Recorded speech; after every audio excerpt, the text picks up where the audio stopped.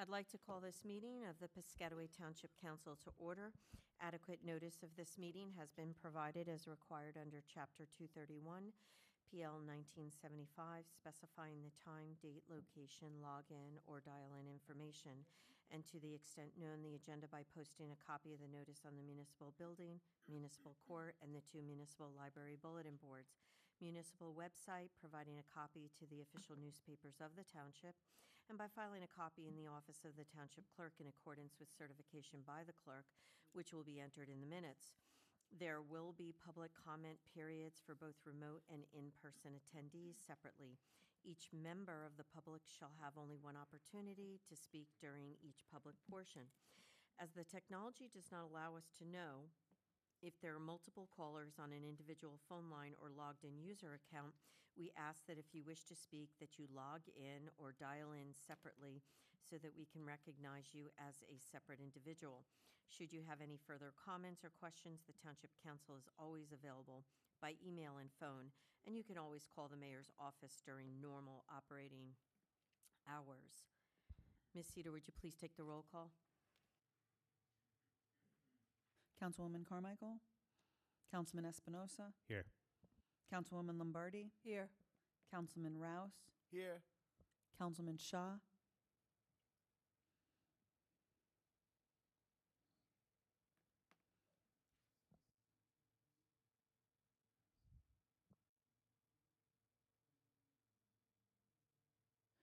Councilman Shaw, we can't hear you. Can you unmute yourself? Maybe he has to hit *6. Councilman Shaw, can you unmute yourself, please? Okay. Hello. There we are. Okay, you're here. Okay. Thank you. Thank you. Councilman Uren. Here. Council President Cahill. Here, would you please join me in a salute to our flag? To the flag of the United States of States America of America. and to the republic for which it stands, Stand one one nation, under God, indivisible, with liberty and justice for all. all. Okay, are there any comments from administration and council regarding adjournment of any matters on this agenda? Seeing none, we'll go on to number 6. This will be open to the public. This is comments regarding item number 8. These are the consent agenda items. Anyone in the public wishing to speak may do so at this time. We'll open it up to the remote attendees first. If you wish to speak at this time, please raise your hand either on the Zoom app or if by phone by pressing *9. When it is your turn to speak, you will receive or hear a request to unmute yourself. Please click the prompt or press *6 on your phone to unmute yourself. At that time, please state your name and address and know that you have 3 minutes in which to make your comments. The council or administration will respond if necessary after you've completed any comments or questions. Council President, there are no remote attendees with their hand raised regarding this agenda item. Thank you. We'll close the remote attendee portion. We'll open it up to the public for anyone here in person. If you wish to speak at this time, please come to the podium, state your name and address, and know that you have 3 minutes in which to make your comments. You may take a seat after completion of your comments or questions, and the council or administration will then respond if necessary. Seeing none, we're going to close the public portion on this item. That'll bring us to number 7, which is an ordinance on first reading. This is amending and supplementing various chapters of the municipal code. It is a resolution adopting ordinance. Cedar, would you please read the resolution? Be it resolved by the Township Council of Piscataway Township, New Jersey, that an ordinance entitled Ordinance to Amend and Supplement the Revised General Ordinances of the Township of Piscataway, County of Middlesex, State of New Jersey, amending Chapter 2 Administration, Chapter 4 Licensing and Business Regulations, Chapter 14 Building, Chapter 16 Housing and Rent Control, Chapter 19 Fire Prevention and Protection, Chapter 31 Streets and Sidewalks, and the Salary and Wage Schedule, excuse me, be and is hereby adopted on the first reading, that it be published in the official newspaper, and that a second reading and public hearing be held at 7:30 p.m. prevailing time at the Piscataway Municipal Building, 455 Hose Lane, Piscataway, New Jersey, on the 26th day of November 2024. Be it further resolved that a copy of this ordinance shall be posted in at least 2 public places within the township prior to the day of the second reading and final passage, and a copy of this ordinance shall be made available at the office of the township clerk for any interested member of the public. Thank you, Ms. Cedar. Do I have an offer? Offer Shah. Do I have a second? Second. Ms. Cedar, would you please take the roll call vote? Councilman Espinosa, Yes. Councilwoman Lombardi, Yes. Councilman Rouse, Yes. Councilman Shaw, Yes. Councilman Curran, Yes. Council President Cahill. Yes, and the ordinance passes on first reading. That'll bring us to number 8, which are the consent agenda resolution items. For efficiency, items have been consolidated into a consent agenda to be voted on together. The materials for these items have been distributed to the council in advance of the meeting. At this time, are there any items that the council would like removed from the consent agenda to be discussed or voted on separately? Seeing none, do I have an offer? Offer, Councilwoman Lombardi. Do I have a second? Second, Councilman Espinosa. Ms. Cedar, would you please take the roll call vote? Councilman Espinosa, Yes. Councilwoman Lombardi, Yes. Councilman Rouse, Yes. Councilman Shaw, Yes. Councilman Curran, Yes. Council President Cahill. Yes, and the consent agenda items pass. That'll bring us to number 9, which are announcements and comments from officials. Councilman Espinosa? None for me, Council President. Thank you. Thank you. Councilwoman Lombardi? None, thank you. Councilman Rouse? No comment. Councilman Shaw? No, thanks. Councilman Ern? No comment. Mr. Mayor? Ms. Corbin? Counselor? No comments, thank you. All right, and the only comment I'd like to make is first today to wish a very happy birthday to Ward 3 Councilwoman Sharon Carmichael, who is not with us tonight. And then a very happy 35 years to Councilwoman Michelle Lombardi and her husband Nick, who'll be celebrating on the 18th of this month. And then I think it's the 20th, Councilman Rouse and First Lady Shirley will be celebrating 48 years married. Congratulations. In this day and age, that's no small feat, so wonderful job. And 35 years, wow, congratulations to all of you. And that is all I have. So that'll bring us to number 10, which are the agenda session items for November 26, 2024. The first will be an ordinance on second reading. This is amending and supplementing various chapters of the municipal code. It'll also be open to the public and a resolution adopting ordinance. Are there any comments or questions on this item? Seeing none, that'll be on. The next item will be an ordinance on second reading. This is the bond ordinance, and it'll also be open to the public. Are there, and a resolution adopting ordinance. Are there any comments or questions on this item? Seeing none, that will be on. The next item will be a resolution authorizing return of escrow. Any comments or questions on this item? Seeing none, that will be on. Next item will be a resolution authorizing release of cash performance bond.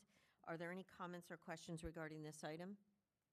Seeing none, that will be on. And the last will be a resolution authorizing award of bid 2025-2026 janitorial services. Any comments or questions on this item? Seeing none, that will be on. That'll bring us to number 11, which is open to the public for remote attendees. If you wish to speak at this time, please raise your hand either on the Zoom app or if by phone by pressing *9. When it is your turn to speak, you will receive or hear a request to unmute yourself. Please click the prompt or press *6 on your phone to unmute yourself. At that time, please state your name and address and know that you have 3 minutes in which to make your comments. The council or administration will respond if necessary after you've completed any comments or questions.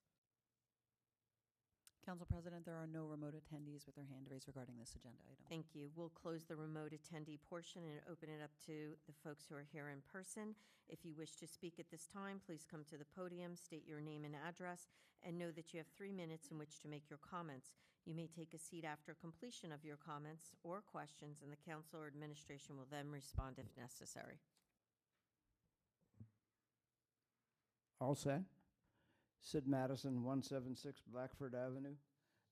At the end, I'd like a summary of what happened to my proposal that is supposed to go to the planning board and see what the status of that is. But first, I'd like to speak to our neighbors do not understand that we are in a climate crisis. I'll explain that, but first, some facts. Kyoto. That was the protocol in the late 90s that was intended to decrease greenhouse gas emissions. They are higher today than they were in 1990, i.e., no reductions have been made. That is the reason I said last week that our white hat is gray and the black hat of the fossil fuel industry is shiny. Item number 2, the 2024 projection. The projection for 2024 is that global temperatures will be over 1.5 degrees. 1.5 degrees, as a reminder, was the aspirational goal of the Paris Agreement.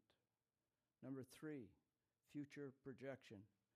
Based on current policies worldwide, the projections are that global temperatures could reach over 3 degrees.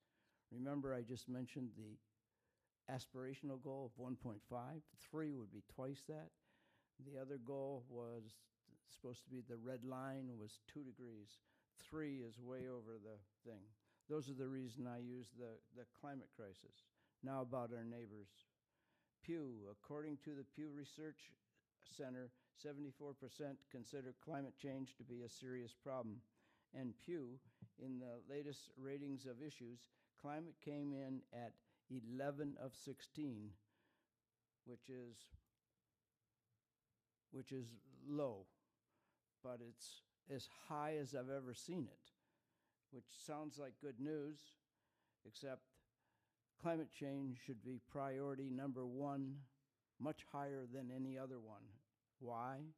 Because even if future generations take the expensive step or process of removal of atmospheric carbon dioxide, atmospheric temperatures do not drop significantly for at least 1,000 years, which will continue the climate impacts that we have at the time that we quit putting carbon dioxide into the air.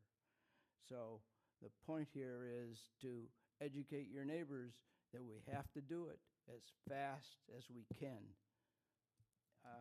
So I'm done, but I would like an answer to the question I asked at the beginning. Thank you, Mr. Madison. We're going to continue with the public portion, and then after the meeting, we can come and talk to you. Okay. Thank you so much. Anyone else in the public wishing to speak may do so at this time. Please come to the podium, state your name and address, and note that you have 3 minutes in which to make your comments. Good evening, Council. David Akins, Ambrose Valley Lane. Are we on the consent agenda right now? We already had the Well, I public mean, portion. comment on, This is just public, so you can comment on anything, to be honest. We voted already on the consent agenda. okay, on the consent agenda, item 8 alpha, you're talking about a smell in the public works. How long has the smell been going on? And this 178,000, is that to remediate the smell, or is that the final cost, or is there more costs associated with that? We're hoping that this will be it. These are reports that are being filed with DEP, and we're continuing to monitor that. David, was where we had the old underground storage tanks for fuel, diesel, and gasoline out there. There was I guess for lack of a better word, a small crack, not in the double hole, but the top where it gets filled into the tank. And that's why we closed down that facility and we built everything above ground. All of our diesel and gas now is above ground. So the 178,000 represents? Being required by the DEP, because once you notify of a spill that happened like 8-9 years ago, you have to monitor the area. You know, we have areas in town where companies are been monitoring 20-25 years. Okay. Item number 0, IT advertising. Is that something that's done? Is it being done, or is there a cost associated with that? David, this is to help supplement our IT department. We're in the process of revamping everything. We're looking to upgrade our server and also our memory. We're still working with 20-year-old applications out there, so we want to come into the 21st century. This It's is in like our everybody budget. else. This, Mr. Mayor, this is in our budget, though? Yes, Any of these this is in the monies- budget. This is There part will of be our a budget. much larger outlay next year once the consultant is what we have to have. You know, our servers are due. The last time we actually changed everything out, I think, was in 2007. Okay, but the Let's cost, just put it this way, we got our money's worth. This is already in this year's budget, though. okay, on the agenda for November the 26th, the resolution authorizing a award of bid for 2025 and 2026 janitorial services. Have that been finalized, and if so, what's that cost? That has been, the bids came in, Dana, hold on, you want to? Have it right here. This is for both all the government complexes.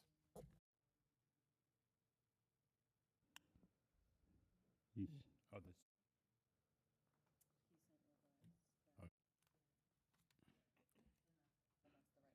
Yes, so the amount is approximately $97,000 for 2025 for janitorial service for all township buildings. And 2026? 2026 is $99,000. All right, thank you. Thank you, Mr. Akins. If there's anyone else in the public wishing to speak at this time, they may do so by coming to the podium, state your name and address, and note that you have 3 minutes in which to make your comments. Seeing none, we're going to close the public portion for those who are here in person. That'll bring us to number 13, which is an adjournment. Do I have an offer? Offer. Do I have a second? Okay, very good. All those in favor say aye. Aye. Aye. We are adjourned. Thank you. Have a good night.